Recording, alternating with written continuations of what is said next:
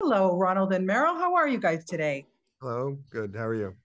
I'm great. Good. I'm great. Thank you so much. I love this is my seriously my favorite series, so I'm always chomping when I can get it at new season.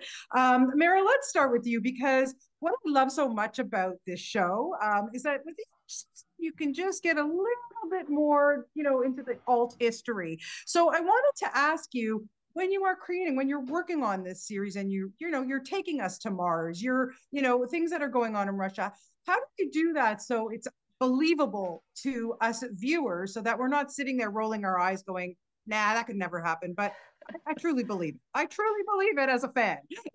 Yeah, I think since the beginning, and I know when we sat down and Ron, Matt, and Ben were creating this series, it was so important to us that this world is tethered somehow to our current reality, that it's a recognizable world, but whether that be political touch points or something happening in the entertainment zeitgeist, whatever it may be, that we can recognize our world and have a touchstone as we go. It makes it much more believable. If you go, oh, wait, and sometimes we love the idea of people wondering if the history we're telling is the real one, and then them having to go to, Time Hop or one of our extra things that we put up to be like, okay, what was the real history or what really happened, and researching that more. I think that is one of the amazing benefits that's come out of the series.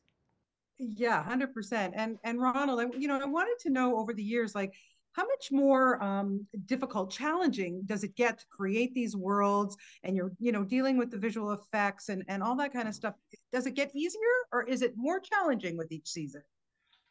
It is a little more challenging each season because each season on a show like this, you're moving further into a future that we're creating that doesn't exist. First couple of years, even though the history was changing radically, we were still, dealing with technology that was very familiar to the audience. We were just kind of moving it ahead a little bit. So you still had like things like the space shuttle and the Saturn V to kind of Right. deal with. But at this point in the show, now that's all gone, and we're dealing with spacecraft and technology is completely of our own creation.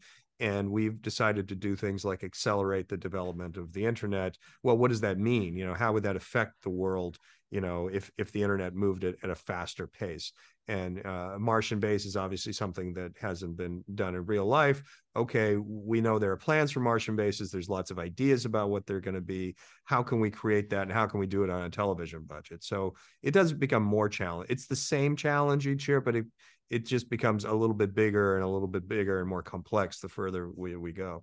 Absolutely. And Meryl, we meet some new people this season, which I love. I love the addition of Toby Cabell. Oh my God, he's so good in this. When you're bringing in new actors, do they have to get into the mindset of what it might be to be in space? Because you've got the pros like Joel and Ren and all these others who've had that, feeling already.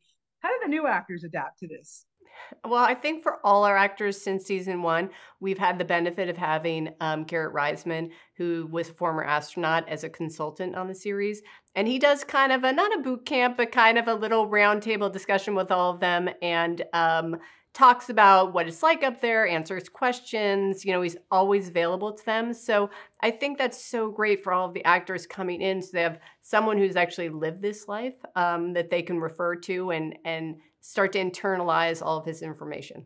Yeah, and Ronald, just to wrap it up, one of the themes that I was really getting from season four is greed. Do you want to discuss that a little bit?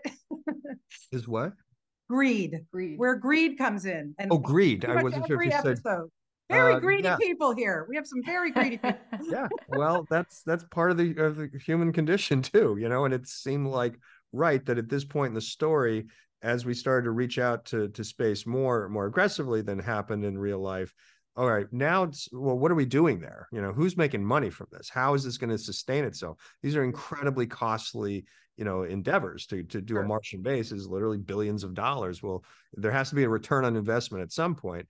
And the introduction of private enterprise into the equation last season with Helios was a great Yeah. entree into that world. And so it felt right that we should start talking about how that was going to function, how market forces were going to start coming into play, into space exploration and colonization. And it just provides a whole new era of conflict and drama for the series. Absolutely. Well, it's amazing. I can't wait to get my last 3 episodes, and I really just personally want to thank you both for your time today and this fabulous, fabulous series. I just can't stop talking about it. It's so great. Thank you so much. Thank you. Thank you.